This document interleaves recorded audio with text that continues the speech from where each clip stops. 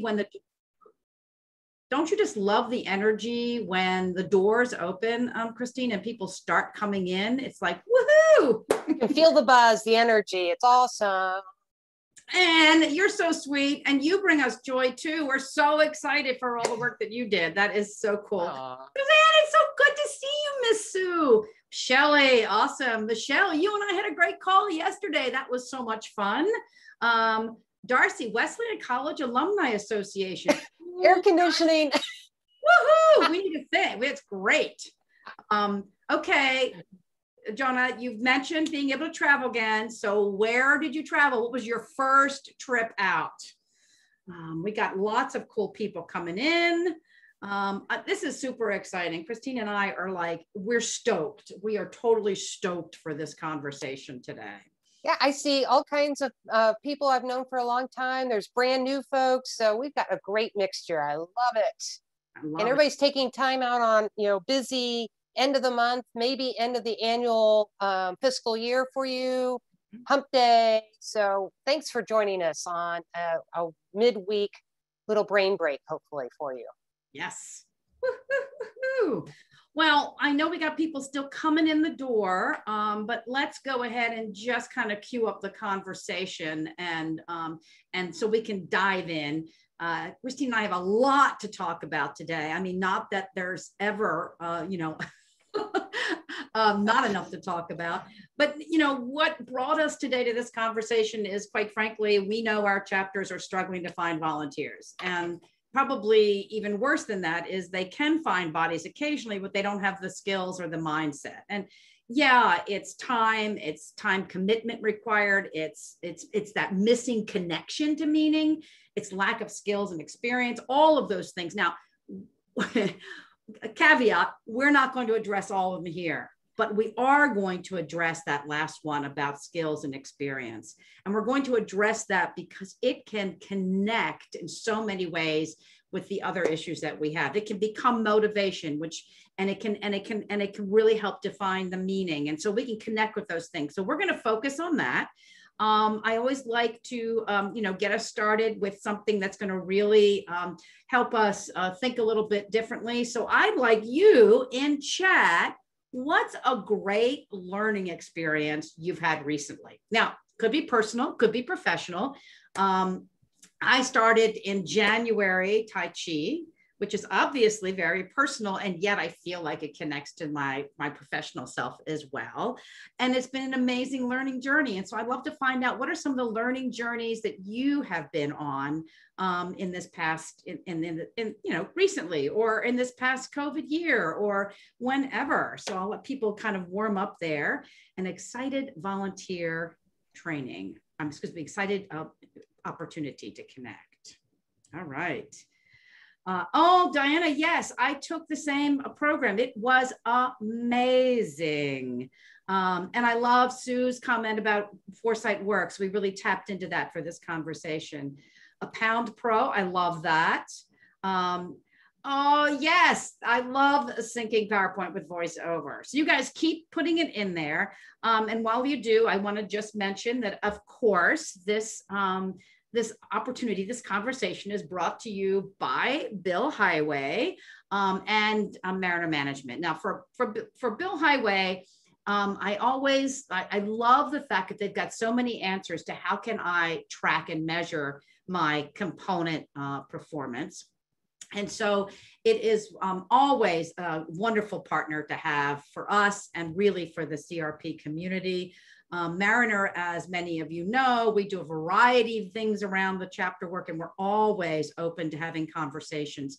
The reason why the two of us come together is really to build the community of component professionals. That's our goal. I'm super excited to say that coming up next, so save the date, on July 21st, we're going to spend a lunchtime doing a chapter benchmarking pep rally. Now, many of you got that maybe sad email that we're not doing a traditional CEX this year. We are, however, doing a really incredibly deep dive into what do we all need? What do we all need to help our components really, really connect? And so the benchmarking is going to be different. And I want to just real quickly mention this to you. First of all, we're going to engage CEOs. So we want if you're not the CEO, we want your CEOs and in stage one of the benchmarking. We need to hear from you, obviously, right? But then we're also, for a subsection of people who are interested, we're going to go out to your chapter leaders or chapter staff and invite them into the survey conversation. So let me just say that again. It's going to have CEOs, it's going to have your chapter leaders, and it's going to have you. And we're going to talk about this, and we're also going to get information from you on the 21st. So please be there or be square. Okay. Anyway, I am like over the moon. I have known my wonderful person to my virtual right, Christine, for quite a while. We met when she was with the Healthcare Association, and she was asking this incredible question around how do I really optimize the engagement of the volunteers into our association? And very importantly, how do I optimize the partnership that my volunteers and volunteer groups have with staff? And that's how we started having the connection. When she transitioned from there into this incredible organization, Crystal Lake Partners, she and I kept talking. And one day I saw this amazing piece, that blog that she had written. She's a big Foresight Works person, right? So she's always looking for what are the trends that are taking us in a new direction. She mentioned this idea of learning journeys and how do you connect them with what our members and volunteers need. So anyway, we started talking. In any case, I'm super excited that she is here and we were able to put together this conversation. Christine, welcome. Take a breath, Peggy. Well, I thank you, Peggy. I'm thrilled to be a part of this our own journey of exploration, of thinking about how to connect learning journeys to the volunteer training dynamic. And I've so enjoyed working with you and our advisory panel as we really put pen to paper and explored a whole bunch of ideas. This has been part of kind of my journey from going, as you said, from staff and working with volunteers as staff into a consulting role and working with a variety of associations. So we're just thrilled to be having the opportunity to bring this to everybody and see what everybody's reactions are to it. So right back at you, Peggy. We're really thrilled to be working together, and let's see what everybody has to say. Excellent. Oh, thank you. Thank you. And speaking of that, Christine, we've got a number of people who were sort of involved in this project on the call with us today. We've got Anne. I know we have Anne, and I know we have Michelle and Diana, who I'm not sure if I missed anybody else. I think Becky from Mensa was going to be on, but I'm not sure she's actually joined us yet. But everybody who was part of the advisory panel, we so appreciate all of their time, yes, and insights, and just, really being candid and honest with us, and, tearing it back bare where the real problems are. So we're just thrilled to have them, and they were a great brain trust for us. So, the two of us, took the lead, but there's so many people involved with this whole process. Right. And I think the really cool thing about this is that Becky's here. She just chimed in on the chat. Great. I love it. Is that the training, our ability to give the right training is important. It is actually the lack of is behind the problems we have, right? The decision to volunteer said the key reason for no is I didn't have the skills or knowledge. The mutually beneficial volunteering said, hey, the big dissatisfier for volunteers was inadequate orientation, training, and resources. And even the chapter benchmarking report said that one of the biggest disconnects is alignment. All of these are training related, right? Well, see, the cool thing is, it also drives some ROI. It drives the ROI for the volunteers who now have a perk. There's a commitment to them and to the association through better volunteers. So all of this is the reason why we are coming together to have this conversation. Now, a little caveat, I'm going to put a poll up, and I'm going to ask you to tell us, how does your association approach investing in volunteer training? And as I do that, I want to mention that one of the things that Christine and I have said over and over again is, can we strike that word training? Because the training has this sense of we tell you what you need. And we really want to shift that to a conversation around learning. And so a little bit more on that coming down. So I love this. I'm seeing that many of you say they provide some developmental and leadership training. Some are say we provide basic tactical training. And a couple of you are saying, training. So this makes good sense. We've got, most of you have weighed in at this point. Let me give you a few more seconds here. We've got, I'm going to count back from 5, put those votes in, 4, a 3, a 2. All righty. Let me show you where it ended up. All right. So many of you have some developmental and leadership training. Love to see that. Some have basic tactical training, and some say they don't train their volunteers at this point in time. So that's okay, because we've got some ideas here we think are going to change that conversation. So, and Peggy, I'll just chime in here. We had a little bit in the chat here about, I think where you are in your phase of offering training, everybody feels like there's gaps. And so I think, we're always looking for ways to up the level of our training in some ways. Absolutely. In fact, that's what we're going to talk about today, right? Is filling some of those gaps. I love that, because we're going to talk about the volunteer matrix, how we connect that to the learning map, and then sort of the power of putting that into a training strategy. Now, just so you guys know, what we've got here is going to be a series of resources for you afterwards, including this toolkit that our advisory panel helped us with. It is a journey, a deeper journey through what we're going to be talking about today. We will have a link available to you, as well as you will get a link in the follow-up. So you'll have lots of that, We're also doing a series of blog posts, which are going to go deeper into different parts of this. So we have lots of resources coming from you, but let's get started with this conversation around pathway and matrix.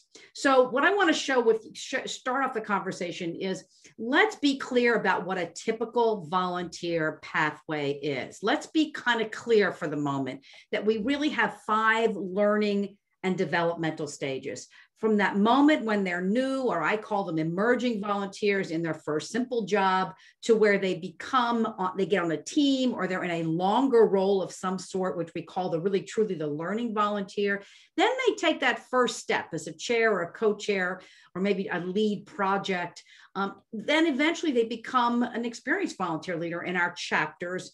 And in this particular case, we're going to suggest that the strategic volunteer leader means they're ready for national service. Now, if I was sharing this with someone at the national level, what I would be talking about here is that the board service is the strategic volunteer. But for the chair, in many cases, our component chair is going to be at that experienced volunteer leader. And if we want successful transition to the national level, we have to be cognizant of the differences that are needed that.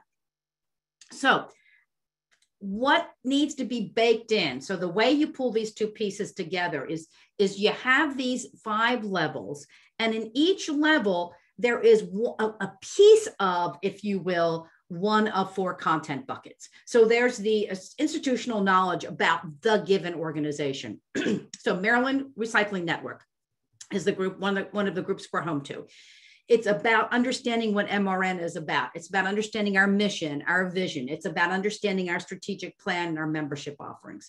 Now, association governance is about the principles of nonprofit organizations, because they're different than for-profits, right?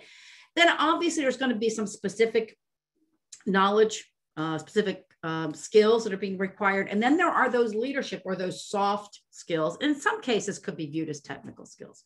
So the reason why I'm sharing this with you, I think inherently we know this.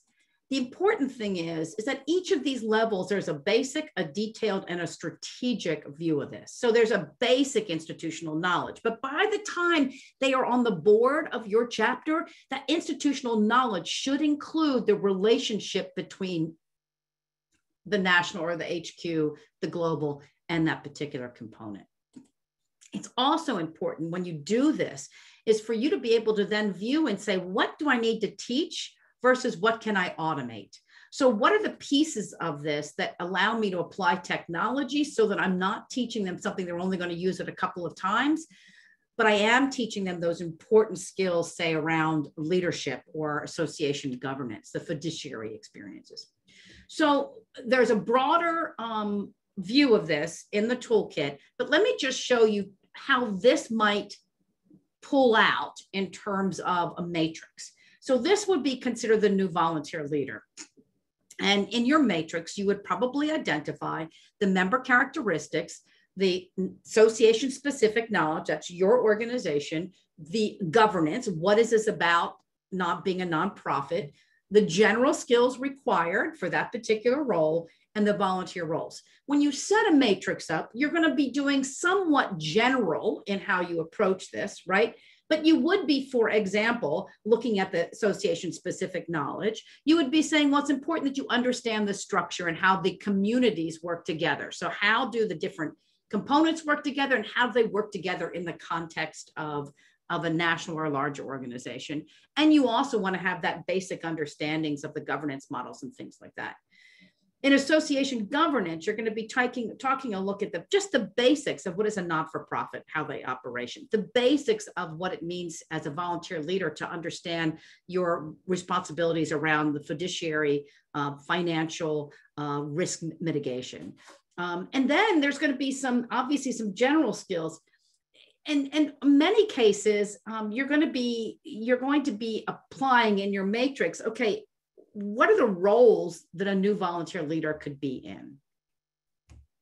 So let's take this to the next level, just to give you some comparison here, understanding that, again, this is a little bit generic and there is more detail in that toolkit. But notice the difference here. If they're an experienced volunteer leader, they're going to be, let's say, for example, a chapter chair or president. We expect them to have a full understanding of the many workings of the association.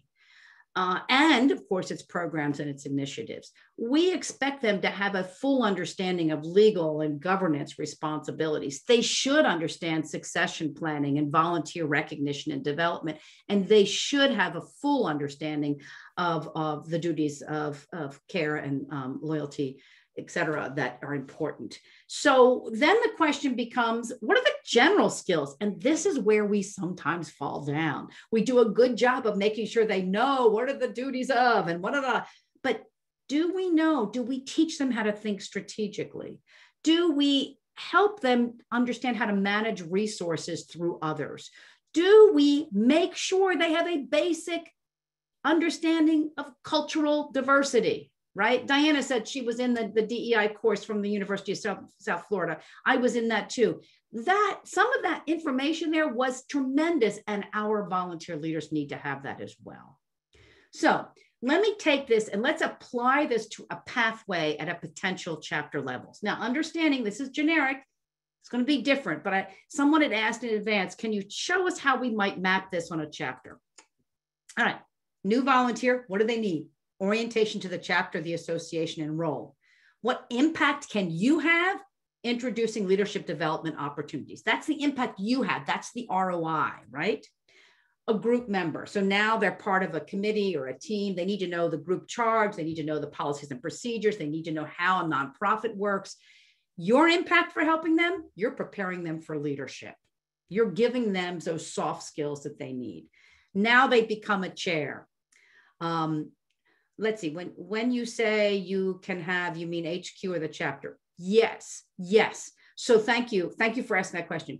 When I'm saying the impact that you can have, I'm talking about UHQ by baking in to your volunteer processes some robust thinking around leadership development. The ROI back to your organization is that you are bringing through this farm team. You are helping them make better decisions. You are helping the chapter volunteers able to make good decisions around alignment questions. So what I wanted to do in this was to show this is what the volunteer needs, and this is where you, HQ, can have an impact. So thanks for asking that clarification. So a chair, we know that they need those things. So what is what's the ROI back to you? The impact is that you are sharpening their leadership skills and building a strategic mind muscle. The strategic muscle is critical because when we have misalignment, or when you're trying to do something, a big change, and you can't get it through because you have chapter leaders like this, yeah, guys, it's because we haven't taught them to be strategic. Let's talk about the board member, the officer at the local level. They really need to have that connection to HQ and understand the market and the member,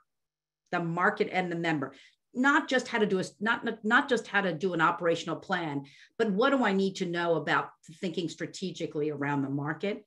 So when you help them think strategic, when you help them to understand the difference between market and member and the other trends that are floating around, you are preparing them for national service, which quite frankly could be awesome opportunity for an HQ volunteer, a future leader. So that's, again, this is just one view of looking at this. So throw into chat as we switch to the next slide, throw into chat, if you will, a conversation around how does this match up to what you're seeing? How does this match up to what you're seeing in your components? All right. So I will tell you that the value is real.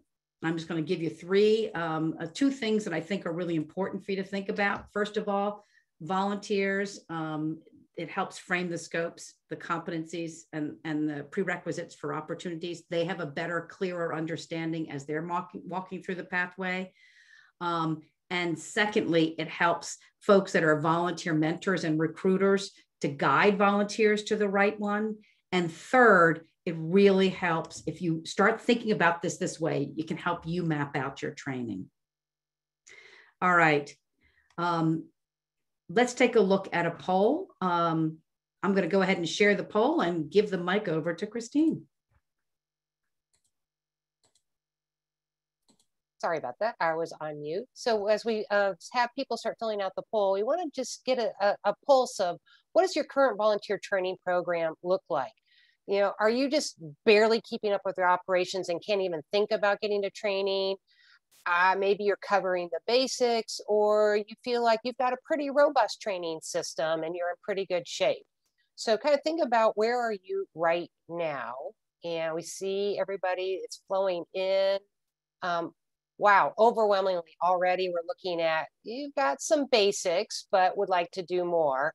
I'd be surprised if this is going to change based on how it's looking. A few of you are just barely keeping your head above water, and a few of you feel like you've got a pretty robust system. So, Peggy, do we have most of the people have voted already? Yeah, there we go. Yeah. So overwhelmingly, 73% of you say you've got something in place, but you would like to do more. Well, here we're going to be giving you some tips and ideas of how to do more. And one of the things that I want to emphasize is that as we go through these different models and these processes, is that when Peggy and I in the advisory group were developing these concepts, we wanted to very carefully keep in mind that everybody's busy. You've already got full plates. And so what we are suggesting are ways that perhaps you can think about adding in some new elements that enhance your program and are not just busy work. You know, this kind of goes back to the mutually beneficial volunteer relationships paper, where, you know, we need to make this work on both sides. We need to make volunteerism work not only for the volunteers, but we need to make it work for you, the component relations or the volunteer relations professionals. So when we talk about this, we're really trying to develop tools and resources that are completely useful for you, not creating busy work in any way. So with that context, let's dive in a little bit into the learning journey concept that Peggy mentioned at the outset. Christine, so can I just make one comment? I love, sure. Diana said, conversely, I think the HQ board needs training on the importance of components and affiliates. And amen to that. Amen to that. Right. You know, and that's so true. You know, we had several folks talking to us about how they wanted tools and language of how to make the case for investing in your volunteer programs and your chapter programs. Hopefully some of what we're providing today provides a little bit of that language to help you message this to those who control the resources. So yeah, we're on board with all of that. So, okay, the learning journey. So when you're thinking about adults learning, there is a process that we tend to go through. It starts with this idea of preparation, where you're getting yourself ready to take on a learning process. Then you start to acquire knowledge and skills. Then you start to use the skills. And then finally, you have to, those new muscles you flexed, you have to maintain them. You have to do that daily workout on a regular basis. So when you think about a learning journey, it acknowledges that we have a diversity of experiences and goals, and we go through these steps along the way. When we take this approach to thinking about the process of learning, it allows us to first step back and say, where is the volunteer coming from and what do they need to learn? And then what is the process that they have to go to? And how can we then match the training and development to the person's situation?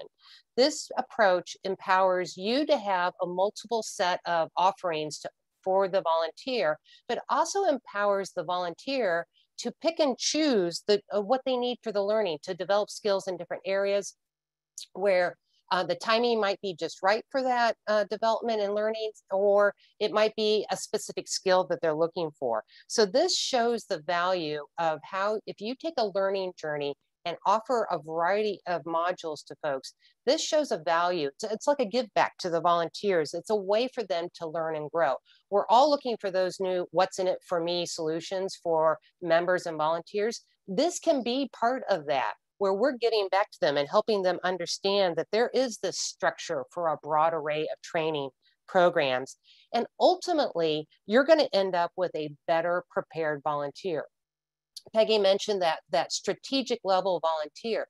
That's what we are really wanting to have come to your national level for that governance service, is that we heard over and over again from CEOs saying, my board is not strategic, they're tactical. Well, no wonder, because we've asked them to do tactical volunteering all along, and we've never trained them how to be strategic. So this gives you a sense of how to develop that whole learning process.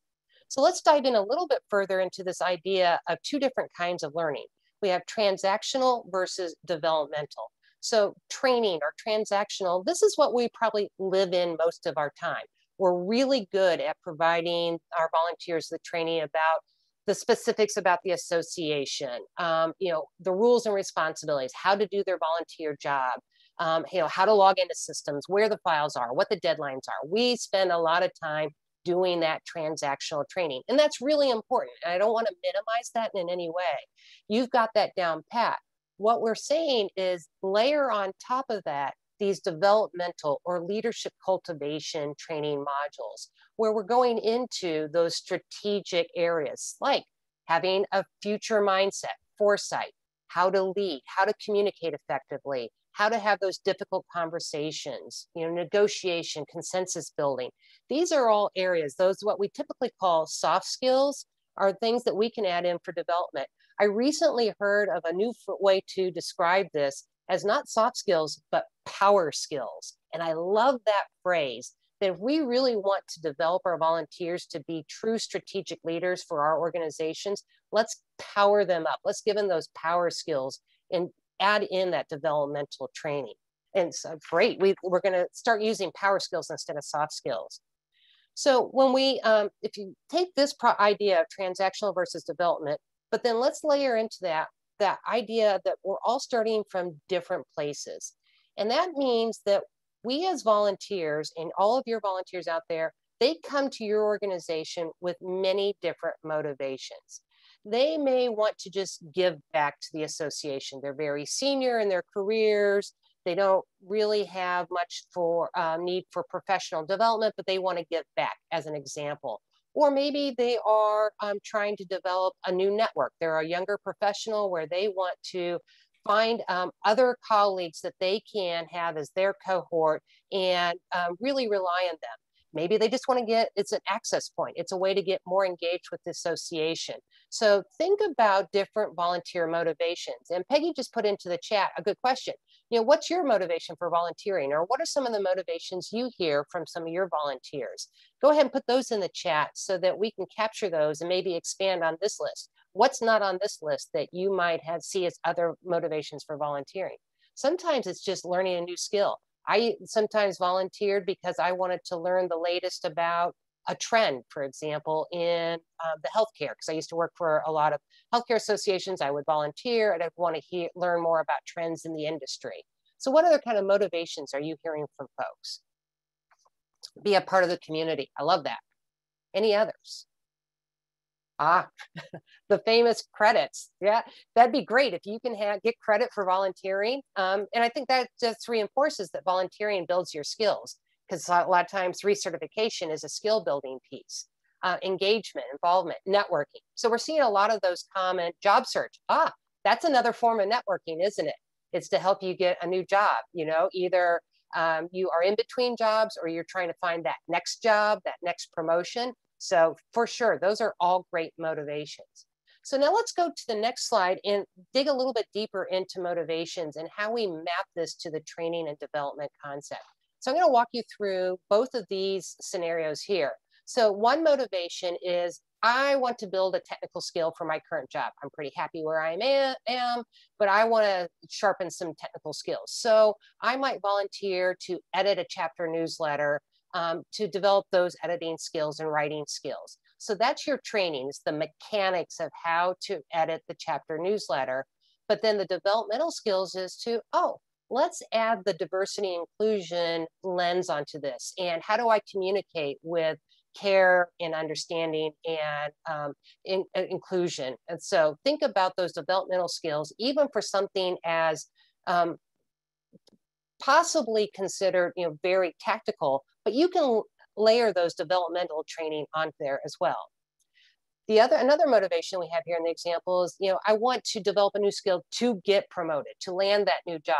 So I might be volunteering and I get trained in the fundamentals of how to manage a meeting, because I've never really run a meeting. I haven't ever really run a team. So I learn about how to, the tactical training is agendas, how to run effective meetings. But then you layer onto that the developmental, where I might have to, as I'm leading a team or managing a meeting, have to negotiate or delegate. I can't do it all myself. And so these are examples of how to layer on the developmental training into these kinds of motivations as well. They live both together, training and developmental. Oh, and I like this, Sue, professional development items for your year-end review. So that kind of fits in there too. Sometimes you might have some goals for your own professional development. Put this in there as well. I love that. So let's continue on with a couple more scenarios where we're going to develop out this even a little bit more detail. So here is our first scenario. This is a mid-level individual at the mid-level level at their career, but they've had no management experience. They've been an ad hoc volunteer, and they're in line to step up to be the chair. So they've been a good volunteer. You want to keep them moving. And this person aspires to national board service. So what are the developmental training and developmental modules that you might offer this person? So here are some examples. You might give them kind of the rules and operations, the chair responsibilities, because they're going to be moving into that, budgeting and financial statements. So kind of that training, tactical pieces. And then you layer onto that, you start talking to them about what is the relationship between the chapter and the national or global HQ, and what's the strategic plan, and what's the interface between them. Meeting facilitation and consensus building. So those, again, another example of how we put this all together. Now let's go over to our other mid-career professional. Now, this person actually has management experience, and they have been a committee chair already, and they want to move up to more of a higher leadership. They have the potential to serve on the national governance level. So what kind of training and development would you provide to this person? Some of it is, again, the chapter rules and operations, maybe introducing the governance duties and that relationship between the chapter and HQ. You're layering in on there, public speaking and leadership development skills. So again, you pick the modules that might put together, or let the person identify the modules that they need for training and development. But these are samples of what you could offer to them. One thing I really want to point out here in this example here is that both of our volunteers are mid-career professionals with varying levels of experience, either in their professional work or their volunteer experience. And so you identify what they need, and you'll see that in training, both of them are getting training on chapter rules and operations, and both of them are getting training on relationship between chapter and HQ. But in the training, there's differences too. So the modules are mix and match. Some of these modules are going to apply to multiple different scenarios or motivations or profiles, however you define them. But then there's going to be others that are unique. So we wanted to show that these people are at similar levels, but they still need uniqueness in their training and development modules that are offered to them. So I want to pause here and see, do people have ideas about how they might start to apply this, and think about what the modules are that they could start offering to different motivations and scenarios like this. So start putting those in the chat if you have some ideas of how you might apply some of these.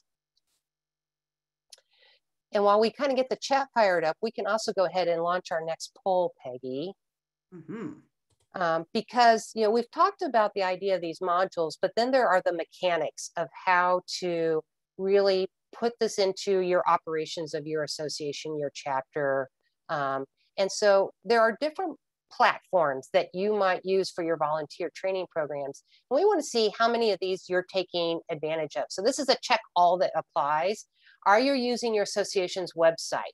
Are you using your AMS or your LMS if you have one? Or is it a patchwork of systems? Or maybe you've got some other platforms that you're using for your volunteer training. Put those in the chat. Online community, love that. That's a great idea. Those are often great resources for folks to share resources. I'm asking about certification credit for volunteering. I don't know if this currently exists. Oh yeah, build this into your certification. There's different ways that we might do that. You don't have an LMS, so we've recorded webinars and live opportunities. And maybe you're parking those recorded webinars onto your website. This idea of using your LMS is just another way to take advantage and deliver this in that automated way that Peggy was talking about. See how many ways you can integrate this in with other departments within your association. Teams, everybody loves Teams. That's always a good one. So Peggy, do we have most everybody? Yeah, a few more people voting here. I'm just letting the popcorn was just slowing down. So there we go. So everybody looks like most people, well, about half of you are using the website. And the next most popular, we got kind of a tie between a patchwork and other. So folks are kind of figuring it out as they can, whatever works for their system. What's the old adage? When you've seen one association or chapter, you've seen one association or one chapter. So it's no surprise that you're using a variety of systems. But I think our point in bringing this up is that think broadly about where you access and deliver these different training modules. You don't have to live just within your traditional offerings. So really think about how you can work with other units within your association or chapter to maximize the systems that you already have available. The other thing to think about is what is the easiest for your volunteers to use. You really want to make sure this, reduce that friction. It's kind of like you want to reduce friction when somebody's joining your association. You want to reduce friction to volunteering and learning along the way. So find out ways that you can make this as easy as possible. And then that will enhance your volunteer systems as well. So I think it's back to you now, Peggy. Yeah, and I love the way you have tied this idea to make it easy for the volunteer. And part of this, and the reason why we put these particular platforms on here, is that for the most part, if you use almost any of these platforms, you can begin to make recorded content. You can begin to make toolkits and things accessible at the time of need based on the motivation. So if in that scenario set, the person who said, yeah, I really want to be in national service, I know I have to figure out a path, you can say, well, if you want to be in national service, you really need to know how to run effective meetings. And as Sue Pine said, you really need to understand the duty of foresight. And so, I do? All of a sudden, because you've mapped that out as a requirement to where that person wants to go, and you've created this LMS or this AMS or this website where I can see what I need and find it, wow, you've put it all together. So the incentive that Barbara's asking about is that I want to get here. To get here requires dot, dot, and dot. And that's part of how you build the incentive into it. Now, there's lots of interesting ways of doing it. If you have an LMS, of course, you can use badging, so that we can get to a deeper conversation around that. But what I want to do is take this conversation that Christine has started and take it into what does a strategy, how do I apply this across our system? Generally speaking, and I loved the responses that we just got. Generally speaking, it's useful for us to think about the online community, some kind of a resource portal, and on-demand training as critical elements in putting together a strategy that is both accessible and available, right? So what I'm really talking about is for us to stop thinking about training in terms of we have a chapter leader program or we have 4 quarterly webinars, to this notion of how am I integrating learning throughout the calendar year? Where am I finding opportunities for our group, for our members to both identify learning needs by helping them see themselves on this path, and by then also being able to plug in when they have that opportunity. So a 12-month strategy might look something like this. I still have my quarterly webinars. I have monthly live chats. These are opportunities where I just get to gather people on one. I'm trying to, I apologize. I've talked to so many CRPs in this past year, and a lot of you, and put this in the chat if this is pertinent to you, have been doing kind of the ice cooler conversations where you just or the water cooler, listen to me, ice cooler, the water cooler, you just kind of let people come in to a Zoom meeting as they need to. But that monthly live chat becomes an opportunity for people just to learn from each other. The meetup at a particular event or during a sister organization's event. So one of the cool things that is happening over at RAPS is they are at a couple of their meetings, they're having what they call chapter meetups, and they're just informal opportunities for chapter leaders to gather and have conversations. We're still going to build in our in-person workshops. We're still going to roll those quarterly, and we're going to do those meetups. So basically what I'm talking about is think strategically, how many different ways can I create an opportunity for my members to get together?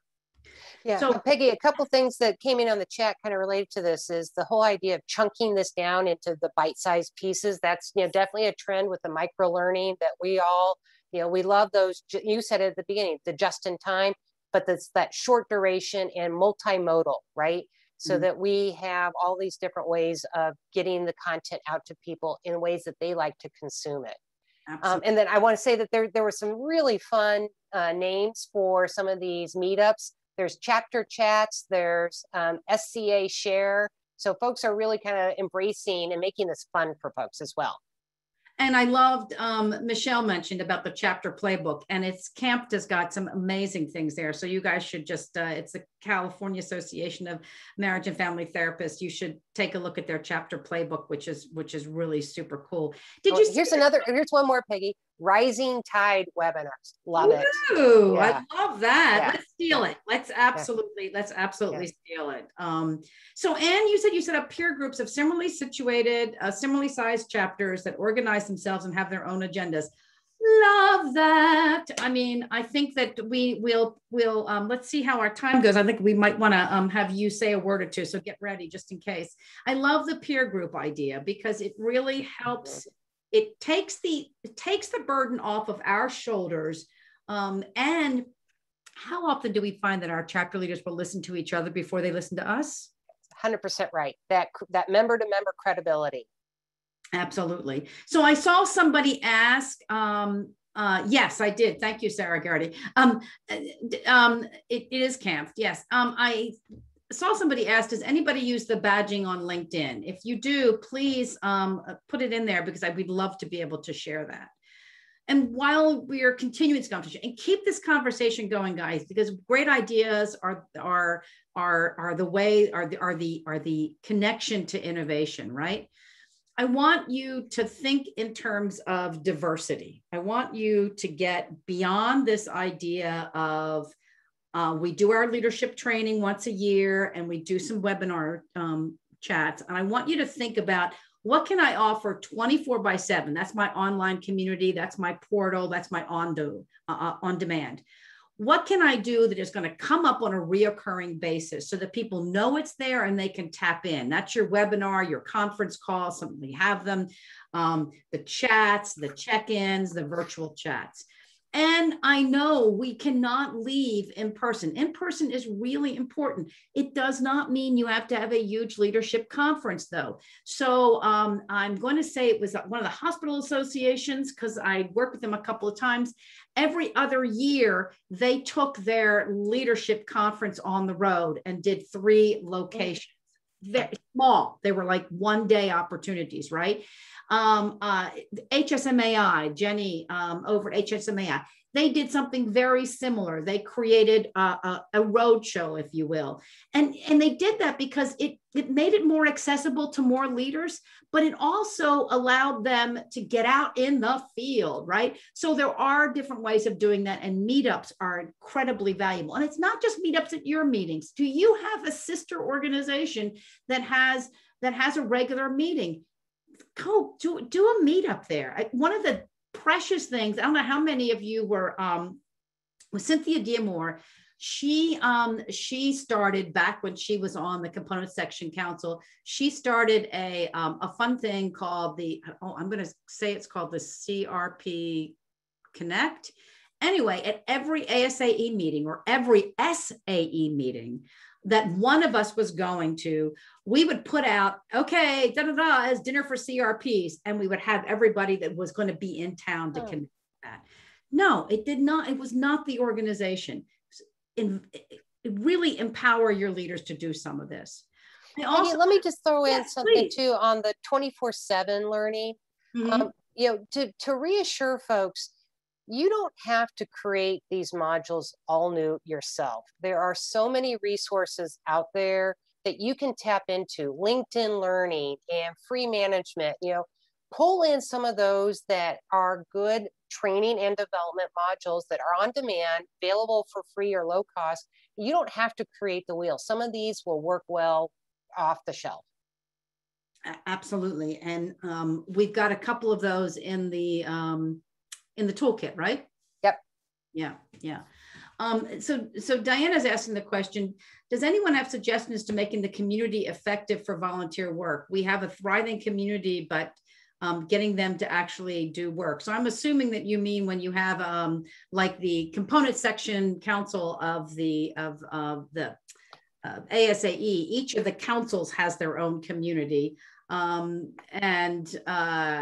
So the best suggestion I have, I'm going to throw right out there, Diana, is first of all, when you do agendas, you assign the agenda to different people on the committee. So you say to yourself, the first item is going to be X, and Susie's going to be involved in that. And then Steve is going to handle item 2. If you assign, they will look at the agenda before they show up. So just one little thing I have found over the years. But please, guys, throw in there and give some suggestions to Diana. It's really important, I think, for us to understand this whole adult learner practices have been talked about and talked about and talked about. It's important for us to really embrace this, though. And I'm not seeing it across the board in how we're doing with the components. I'm seeing that we're still trying to do lectures or webinars with one person talking, oops, like us. There is no one adult learning theory. It's about the practices. And that's the reason why we have this word up here, practices. It's understanding that adult learners are different from children in that we have a great deal more autonomy as to what we're going to have and why we're going to have something. And we tend to be much more self-directed, which means we have to build in the portal. We have to think about on demand. We have to think about worksheets that help us do some directed learning. The other thing is that it's got to be practical. I mean, how many of us have time just to learn things, right? Most of us want to know that we're going to be able to apply it. We're going to be able to apply it to the goals, personal, professional, workplace, right? So this is where we should be using case studies. Now, I know we like to do the bright spots where somebody gets up and says, I did this and it was wonderful. Okay, but there's not, you can't apply that in and of itself until you take them and sit them down and you say, let's work through the questions that were asked and how we go about applying it to my own organization. How do I problem solve, right? That's a huge skill that is really important. And it's something we can practice. The third thing is, it has to do with the inclusion of life experiences, which is a short way of saying that adults have a really robust existing base of knowledge and life experience. And that flavors what they want to learn. It also flavors what they know about something that you're trying to get them involved with or engaged with. And so it's really important to tap into those experiences. It's really important to help them tie back and tie forward. Lots of good things. We got a couple of, we have something at the end of the resource here, and we've got stuff in our toolkit. Spend some time talking with, if you've got learning managers, like for example, NIGP, we've just done a 5-month program, a training program. We took their leadership conference and split it up over 5 months. And part of what we did was they had a fabulous learning, a director of learning information. We brought her into the process. How do we apply the adult learning that you know to the questions that our chapter leaders are asking us? So, and I love Anne's comment here in the chat. Walking through it is a terribly underrated teaching mode. Yeah, just walk people through it. You know, we feel so much better. So, yeah.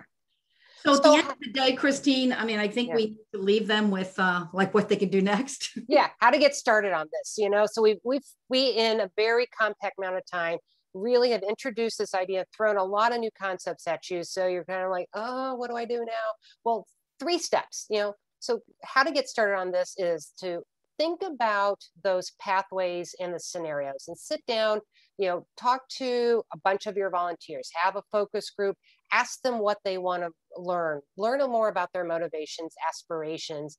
And, you know, if you take that step, then that increases their willingness to invest time in training. So go back to what the WIFM, right? What do they need? What's in it for them? Help them understand that. So take that time to start asking and being learner-centric with your volunteers, engaging them in a discussion about the pathways. Then you start to identify exactly what it is that the volunteers need to know. So these are the effective practices in chapter management, operations, guidelines, etc. So you're going to enhance the idea of what it is that they're going to learn and build awareness of the volunteer skills that are needed to be successful. Then third is plot your course forward. Go big or go small. You know, make this fit your association, your chapter's capacity to take this on, and phase it out.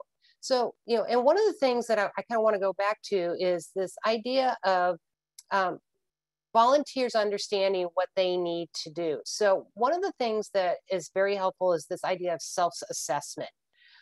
You know, and getting them to do that step is really important. Giving them guiding questions, interview them in different ways, and then build that volunteer orientation so that they can say, oh, this is my self-assessment. These are the modules that I think I need, and include that in your orientation and onboarding process for your new volunteers so that they have gone through that self-assessment. You've told them up front, this is what you need to be successful. Do that honest self-evaluation and then give them the tools and the modules, those stackable micro units that they can take on. So mixing it all together with the volunteer matrix, the pathway, you outline the keys to success. You know, I love this idea is that it's far easier to help a volunteer towards being successful in a goal rather than just saying, you're not qualified, or they tried to step into a leadership role and they failed because you hadn't prepared them appropriately. So really think about this idea of making that mutual relationship, right? Where you want them to be successful, you want to give them the tools to be successful, and then you also encourage them to have that self-assessment and to take on those pieces of training that will help them be successful as volunteers and as professionals. So, you know, take this and make this fit your own. You know, do a little piece at a time. You know, think about how this supports your chapters. You know, apply the concepts to your existing chapter leader conference, for example, or how to enhance the webinars. I love Peggy's idea of talking to your learning team, your education team. You know, maybe they have some leadership development modules already there that you can pull into your chapter training as well, or your volunteer training. Develop that resource portal. Even if it's not an LMS, maybe you can create a section of your website. Make it work for you. You know, you can also apply this to national committees or chapter level committees. This is not just for chapter folks, but these are for committees as well. How can you apply these processes to onboarding for, say, you've got a program committee, for example? You can apply the same tactics there. So just as there are all these different paths for volunteers for their learning journeys, there are just as many pathways and experiences and journeys for you in developing your program. Make this work for you. Again, I said this at the beginning, we're busy. You know, we don't want this just to be one more thing for you to have to think about. Make this fit for you. Take a small chunk, take a small step, try it on, make it fit, adapt it. You know, I think that if you can just do one or two things, you'll love the way that this enhances your program. So having said that, I think we are moving on to the resources, right? Right. But let me just pause for a moment because I love the fact that I guess I'm going to say your name right. I hope so. Adenya. There was a presentation on volunteer assessments at the ASAE annual. There is, and I've been in contact with the three presenters, and I'm doing a really cool interview with them because what they're doing is truly, it's fabulous what they're sharing. And what's really interesting, if you look at AHIMA, which is the Health Information Management Association, I think I got that right.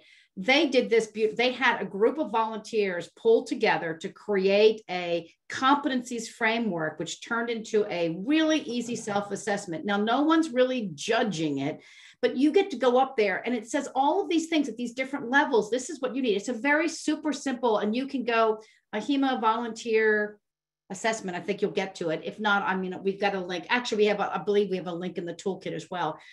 What's beautiful about this is someone asked, how do I motivate them to actually go to the on-demand?